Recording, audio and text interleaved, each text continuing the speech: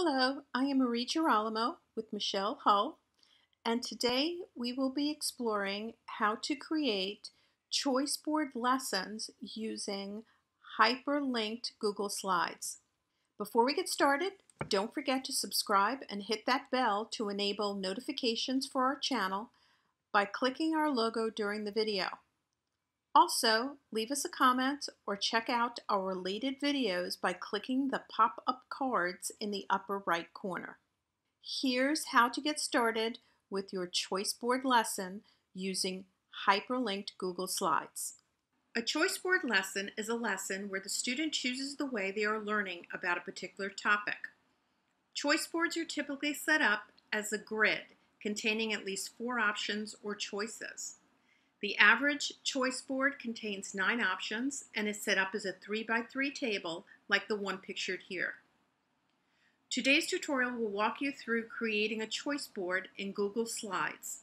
We will make them interactive in that the viewer will be able to select links on the slide to use a variety of applications like YouTube. These hyperslides are the basis for the choice board. We will assume a few things. First, that you are familiar with Google Suites for Education. If you'd like a refresher on some of the basics, take a look at some of the videos posted on the DIS channel. Second, in order for the students to be able to complete any of the assignments in e-learning, they must have a computer with access to the internet. If this lesson were set up as a traditional paper lesson, all of the hyper slides would need to be printed. Lastly, students must be familiar with Google Classroom and have the knowledge to upload their work. If you are unsure of this or just want to give them the resources, just in case, you can share these videos with them on one of your slides or as an addition to your Google Classroom resources. Before we dive into the tutorial, a little bit about us. My name is Marie Girolamo and I'm a Library Media Specialist here in Horry County. I will be your narrator for this tutorial. Michelle Hull is an art teacher here in Horry, and she developed the samples in this tutorial based on a series of lessons she used during the COVID crisis. If you have any questions at all, feel free to contact us. For the purposes of this tutorial, we will walk you through the creation of a 4-choice choice board. Once you know the basics of creating a choice, which we will show you, you can easily expand the number of choices. First step, open Google Slides. Unless you like a plain white background, change the theme or color of your slides. You can do either of these options from the menu above the basic blank slide, or as you can see, there are theme options along the side. I will choose to set my background a solid color.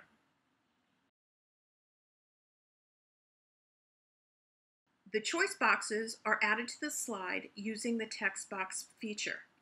Before we add our text boxes, I do 2 things. The first is I eliminate the text boxes that are there by default. To eliminate them or delete them, you simply click on one of the lines of the text boxes and hit the delete button on your keyboard. The second thing I do, which I think will come in handy, is I add a grid on my slide so that the slide is separated into 4 equal quadrants. To do this, select View, Guides, and Show Guides. Once you are done with your creating your slide deck, you can remove these grid lines by simply going up to View again, selecting Guides, and clicking on Show Guides. This will toggle it off. The next step is to create our boxes. The choice boxes are added to the slides using the text box feature. In our example, we will be using 5 text boxes for each of the 4 choice boxes and 1 for the instruction bar.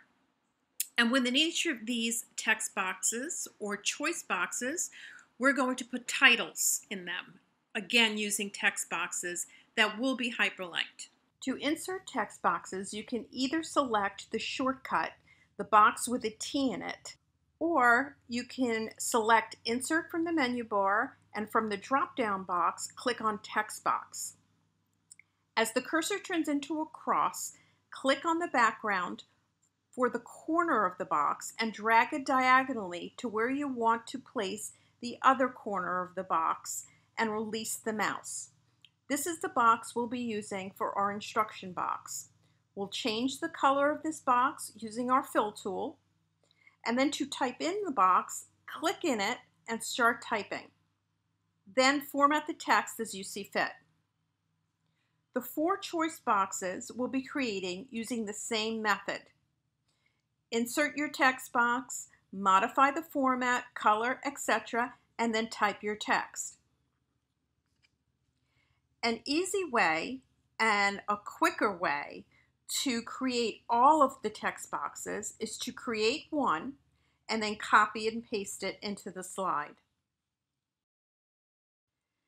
Then go into each box, change the format, color, text, and text format as you see necessary.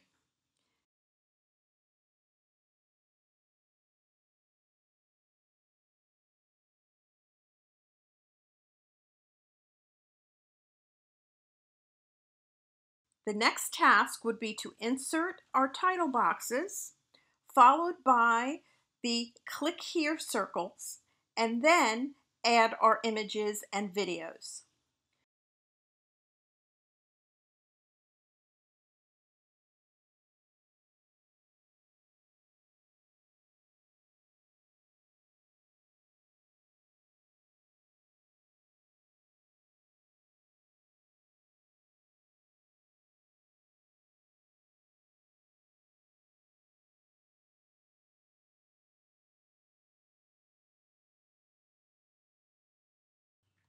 Once you are satisfied with the way the choice board looks, it's time to insert our hyperlinks.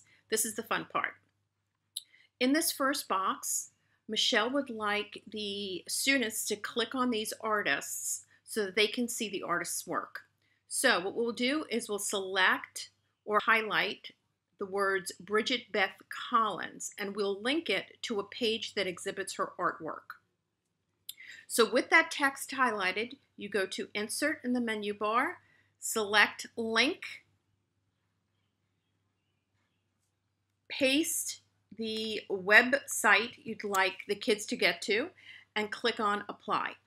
Okay, as you can see, Bridget Beth Collins, the type has changed, the font color has changed, and it is now underlined, okay, which means it is a hyperlink. Now, you're not going to be able to see it unless you click in the words. You'll see exactly where it's going to, okay? The next one is done basically the same way. The Reiku link, you click on those words, you select Insert, Link, and paste the link that you want them to go to.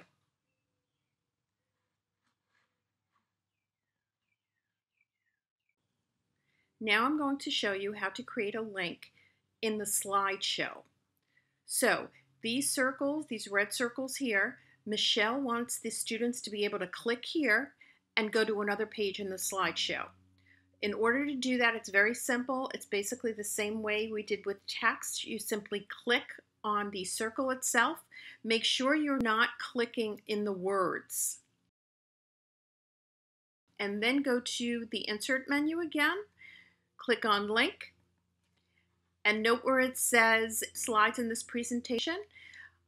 Click on that, and below it would list each slide in the presentation.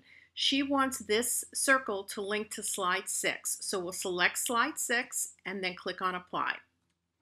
And you can see the link will appear underneath the circle. So when they click this circle, they'll get to slide 6.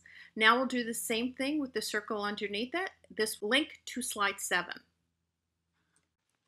The next thing I will show you is how to create a link on images. I'm assuming that you know how to insert your images onto your slide. You can either copy and paste them from another application. You can do Insert Image, upload from computer, search the web, etc. Okay, so these are some of the images that I've put in here. That actually Michelle put in here for you. And this one is linked to a Google Doc. And to do that, it's basically the same way. You click on the image, you go to Insert, Link, and from here, just copy and paste the URL from your Google Doc. Make sure your settings are okay and that anybody with a link can view this document. And then you click Apply. And that's basically it. So when they click on the image, they can get to the document. You can have the image linked again to a video, to another slide in the slide deck, basically any place on the internet. Okay, the last thing I want to show you is how to insert a video. Okay, you can insert a video by inserting an image and then going to insert link and pasting the URL of the video. And when they click on that image, they can get to a video. I'm going to show you another way to do that, which I think it just looks better. What you do is you go to Insert, click on the word Video, and you'll see you can insert directly from YouTube, the URL here, or if it's located somewhere else by URL, or if it's located on your Google Drive. I happened to see a video on nature art in YouTube that might be kind of cool for Michelle's lesson. So I went to YouTube and I copied the URL there and I just pasted it into the box. And you click on the little magnifying glass, the search box. You will see that video appear underneath. You must click on that video to say that that's the one you want, and then click on select. And you'll see that the video or the picture that comes up, it looks different than the other pictures on the slide. It has a big play arrow in the middle of it. So you can see clearly that that is a link, and that's a link to a video. Congratulations, you've created choice boards using hyperslides. Thanks for watching. Be sure to like, comment, or apply to one of our other videos or share the playlist below. Subscribe to our channel and enable notifications so that you don't miss out on the next episode. Don't forget to check out our other resources and see what else is going on in Horry County Schools. Be sure to follow at Dear, DISES, on social media or contact us via email or our blog.